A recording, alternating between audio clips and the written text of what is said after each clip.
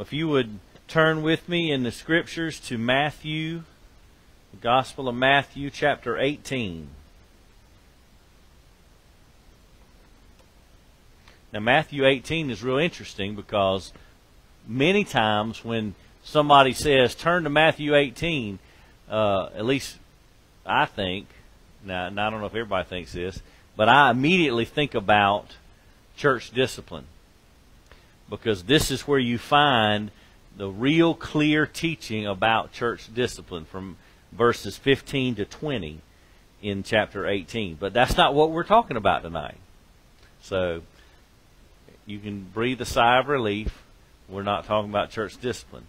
But here's what we are talking about. In the light of our Sunday morning study of Philemon, Philemon's all about, it's a short letter, but it's all about forgiveness.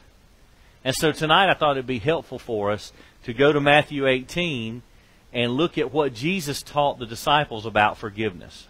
So we're going to be starting in verse 21 and going to the end of chapter 18. Now, before I read the Scriptures, I want to give you a little quote from C.S. Lewis. C.S. Lewis said, "Everyone thinks forgiveness to be a lovely idea until they have something to forgive." It sounds so wonderful. Yes, we ought to forgive one another. Absolutely. That's real Christian. Well, and then when somebody does us wrong, and then it's up to us to offer forgiveness, then it's not so lovely of an idea. It's a little bit more challenging, right? It's a little more challenging. So let's look at the Scriptures, and we'll see in Matthew 18 what Jesus has to say, beginning in verse 21. Here's what the Bible says. Then Peter came and said to him, "Lord, how often shall my brother sin against me and I forgive him? Up to 7 times? And Jesus said to him, I do not say to you up to 7 times, but up to 70 times 7. For this reason, the kingdom of heaven may be compared to a king who wished to settle accounts with his slaves. When he had begun to settle them, one who owed him 10,000 talents was brought to him. But since he did not have the means to repay, his Lord commanded him to be sold, along with his wife and children and all that he had, and repayment to be made. So the slave fell to the ground and prostrated himself before him, saying, Have patience with me, and I will repay you everything. The Lord of that slave felt compassion, and released him, and forgave him the debt. But that slave went out, and found one of his fellow slaves, who owed him 100 denarii. And he seized him, and began to choke him, saying, Pay back what you owe. So his fellow slave fell to the ground and began to plead with him, saying, Have patience with me, and I will repay you. But he was unwilling. And he went and threw him in prison until he should pay back what was owed. So when his fellow slaves saw what had happened, they were deeply grieved, and came and reported to their Lord all that had happened.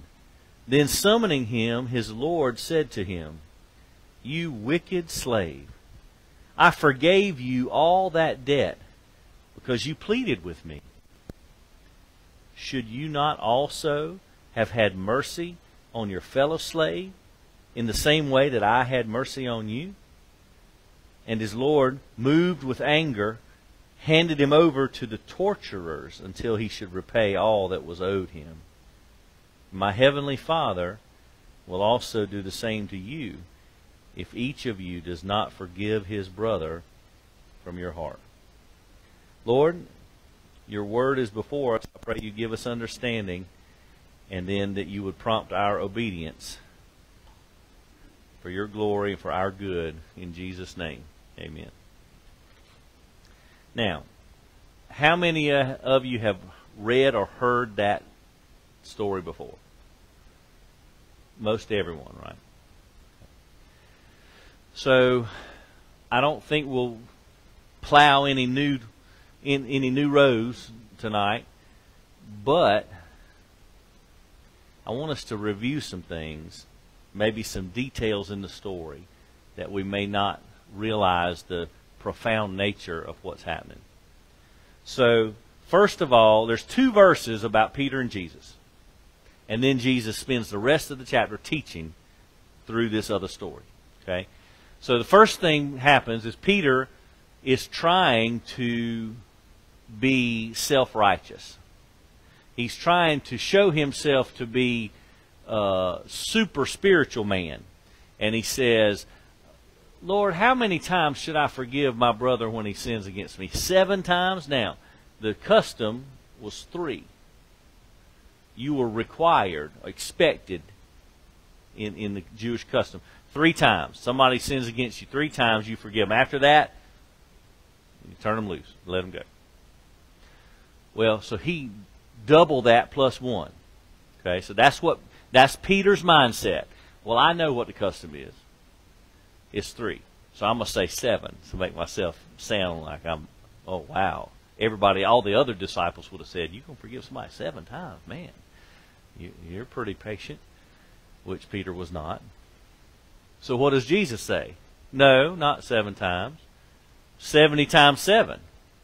So, we all know, right? Jesus was not giving him a math problem. And he was not saying, okay, go figure out 70 times 7 is 490. So you keep a track. And as soon as you get 491, you're clear. You don't have to do it no more. Okay, that's not what he was saying. The intent in what Jesus told him was to say, there's no end to forgiveness for a Christian. Now that's a terrible, terrible principle, isn't it? Y'all are all supposed to say, no, that's wonderful. That's what we are. That's a good Christian. No, it's terrible. Because that doesn't feel good. Right? There's times when we don't want to forgive people. And we feel pretty justified in it too. I mean, if somebody ever does you wrong, treats you bad, and then does it again, and then does it again, and that's just how it's going to be, let's just be honest, right? I'll be honest. I don't want to forgive nobody like that. I don't want to. I'm supposed to. God calls me to do that. If I want to be like Him, if I'm devoted to living a life that is patterned after Jesus, then that's what I'm supposed to do. Right? We can all agree on that, right? I'm not saying it feels good. I'm not saying you want to. I'm just saying we have to agree that's what we're supposed to do. Right? That's what the Bible says. So that's the principle. That's how Jesus answers Peter. So that's laid down there. For the follower of Jesus, there's no end to forgiveness. Doesn't mean you have to agree. Doesn't mean you even have to like the person. It just means you're supposed to forgive it, let it go. Okay? Don't hold a grudge. But then he launches into this story, and it's pretty extensive from verse 23 to the end of the chapter. But look how the story begins. For this reason.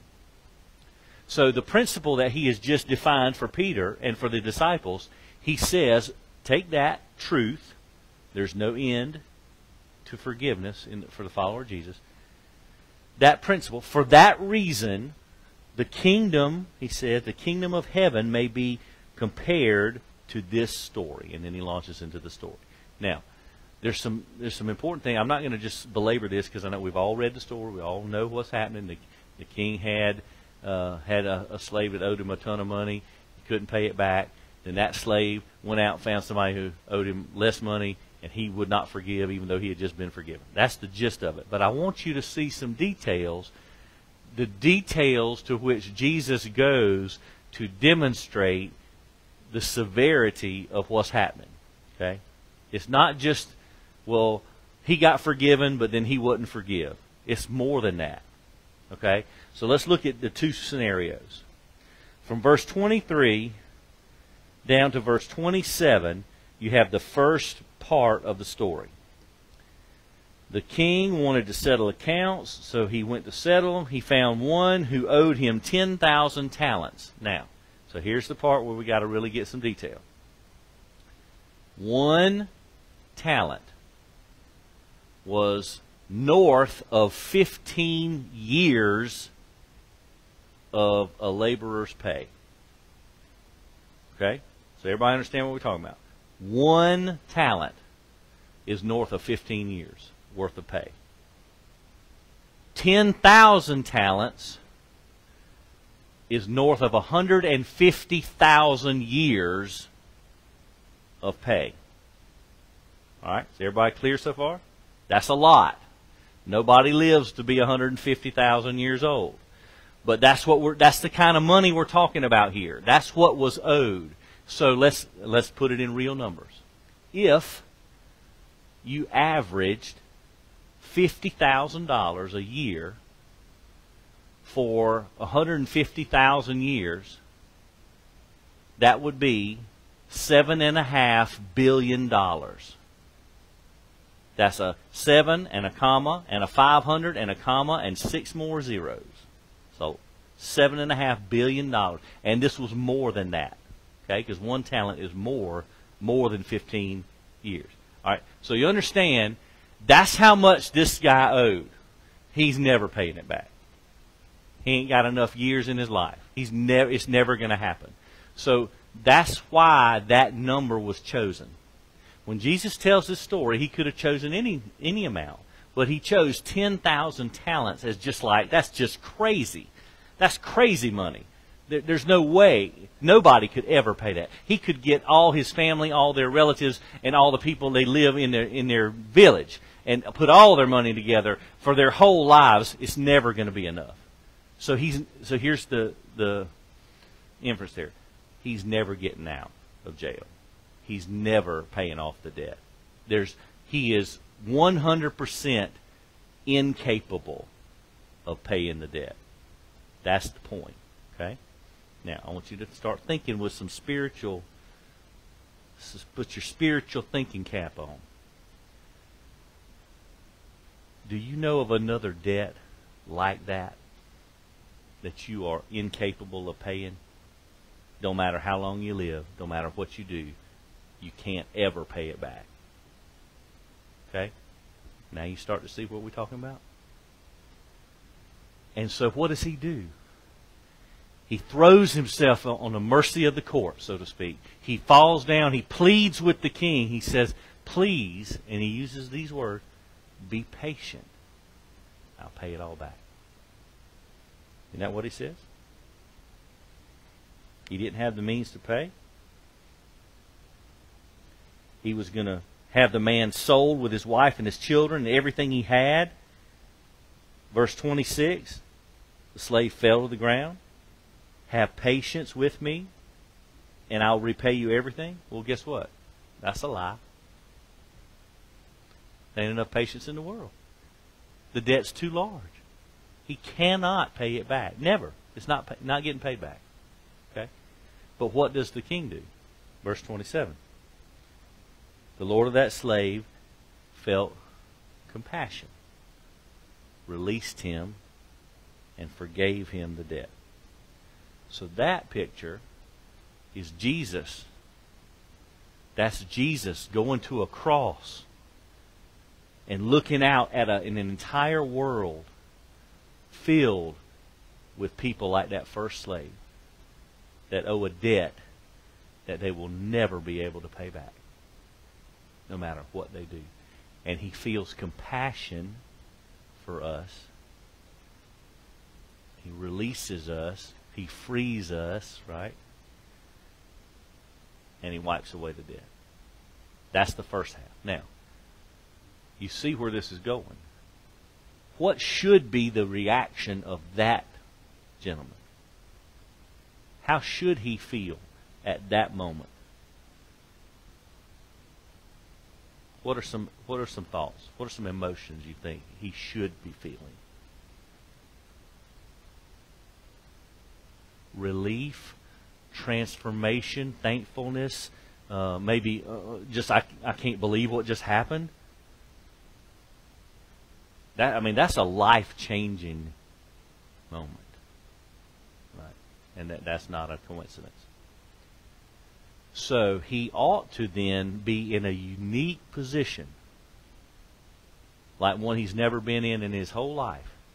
He ought to be in a unique position to express compassion to other people because of what just happened to him. Right? That would make sense, wouldn't it? Verse 28. But, that's not good. That slave went out, found one of his fellow slaves, who owed him 100 denarii. Now, 10,000 talents. Remember what we said? 1 talent is north of 15 years worth of wages. 10,000 talents is more than 150,000 years of wages. This fella owed him 100 denarii. One denarius is 1 day of pay. So 100 days of pay versus more than 150,000 years of pay. He just got forgiven this debt. Now this debt here, it's not insurmountable. It's still pretty hefty. You think about owing somebody whatever you would make if you divide your paycheck and divide it out into what you make a day, and you say 100 days of that you owe somebody. That ain't just a drop in the bucket. You're talking about a third of a year's worth of pay, but it's not insurmountable. It could happen. So let's see how he reacts. How does the slave who owed him, how did he react? Much like the first guy, right? It says in verse 29, he fell to the ground, began to plead with him, have patience with me. It's exactly what he said, right? Exactly the same. Verse 30, but he was unwilling. So he just got shown tremendous compassion and mercy and forgiveness. And now it says he was unwilling. So he went and threw this fella in prison until he should pay back everything that was owed. Now, let me tell you this. Lest we forget the effects, the far-reaching effects. The first fella that got forgiven, you know what the king was going to do with him? It wasn't just going to be him. It was going to be him and his wife and his children and all his possessions.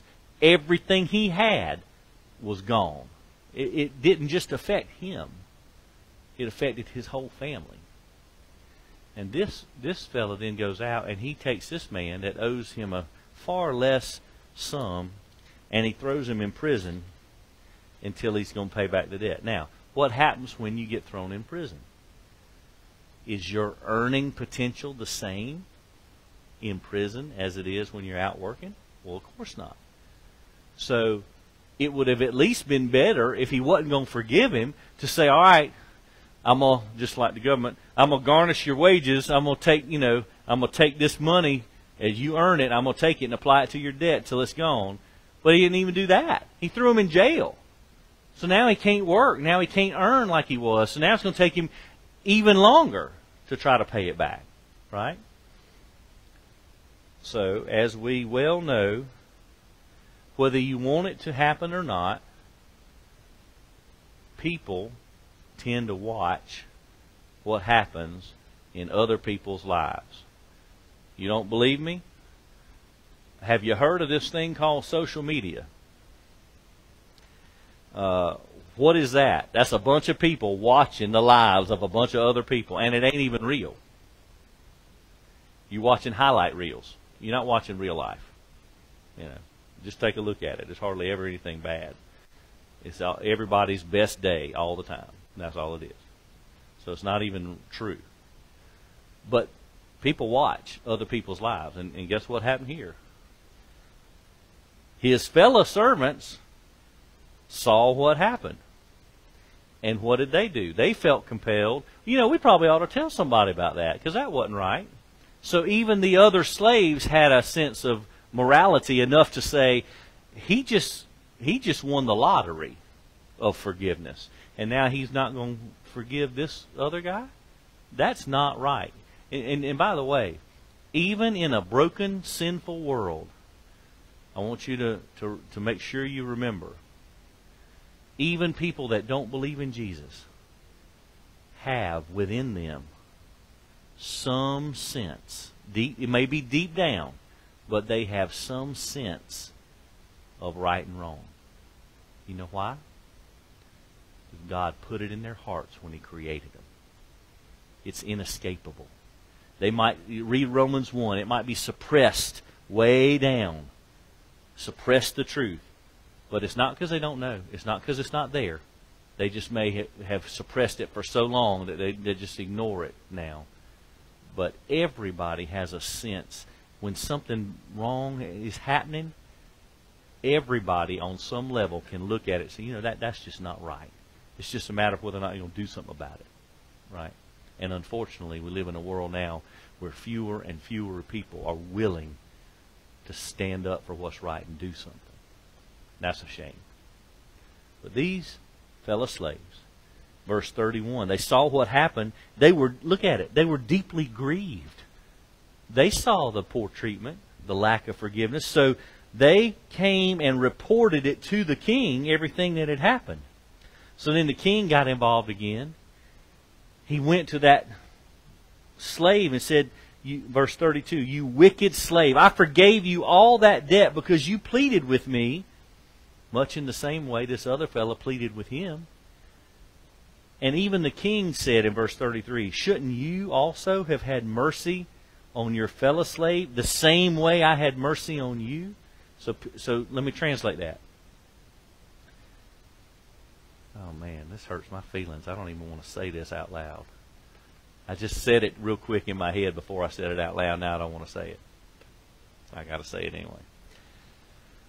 It's as if every time I don't forgive somebody, Jesus is standing behind me like this, in disbelief. You mean to tell me, after everything I did for you, all that I just forgave you for, and you're not going to forgive that person?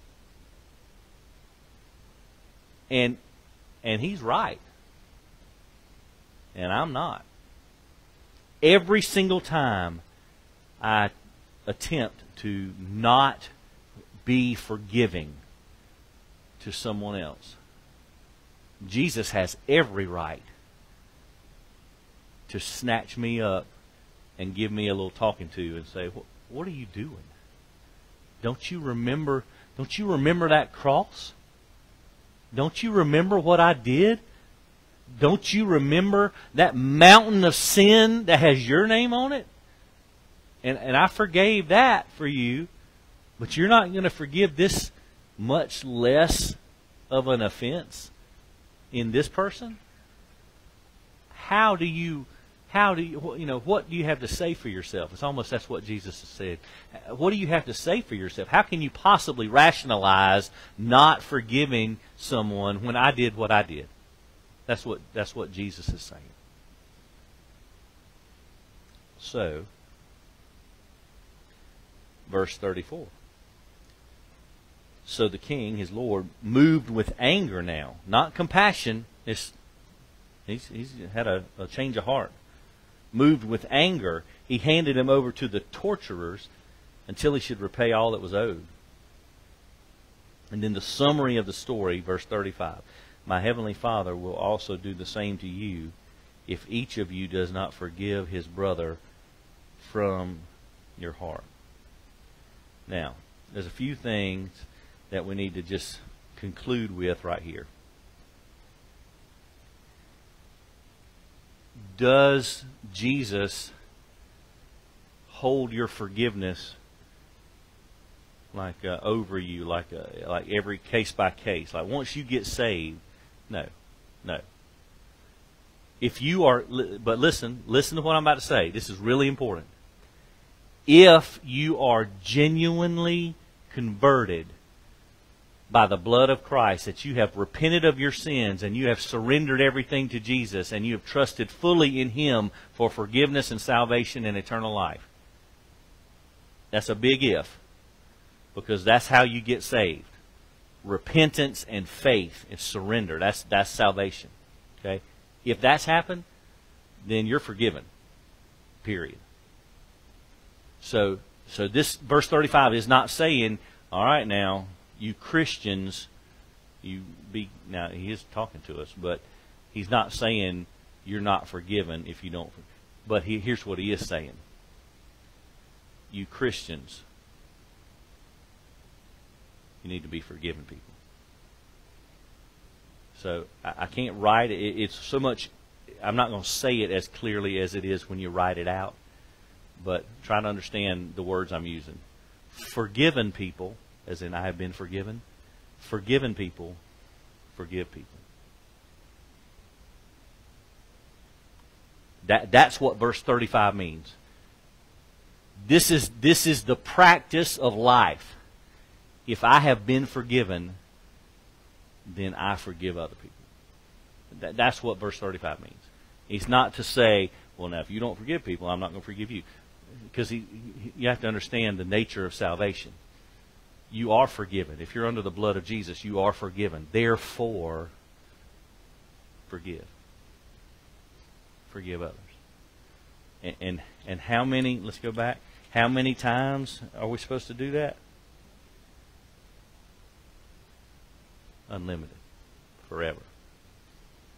There's no limit. There's no end. And that's the lesson. And man, we're going, this week, this Sunday in Philemon, the next section, you're going to start to see why that's such a big deal. In the life of a church and a person who was not, a person who, I was going to say not in good spot, but a person who is at odds with the church and needs forgiveness. And now we're going to see why that's such a big deal. Forgiven people forgive people. That's just how it is. All right, let's pray.